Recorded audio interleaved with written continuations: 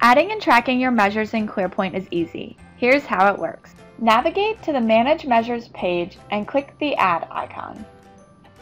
We can give our measure a name and fill out several additional fields about our measure as well, including the owner and reporting frequency of our measure. To link our measure to our objective, click on the Links tab and then Add Link. Select the scorecard, link type, and element name. It will appear on the list of links. Next, click on the Charts tab. ClearPoint will prompt you to save your measure. Click the Add icon, name your chart, and click Save. Click Save again and your measure is ready to go. Just like with objectives, we can add multiple measures at once. There we have it. Now we're ready to begin measuring. Happy reporting!